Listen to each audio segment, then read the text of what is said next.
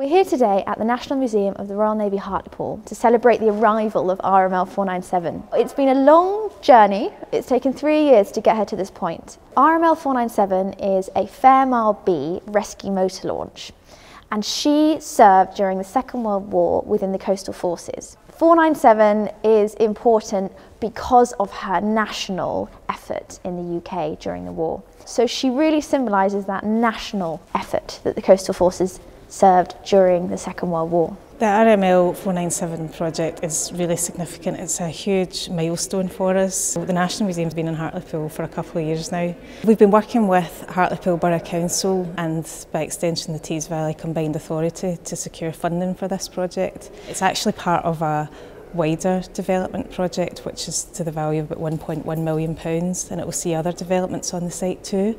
But RML 497 is by far the most significant.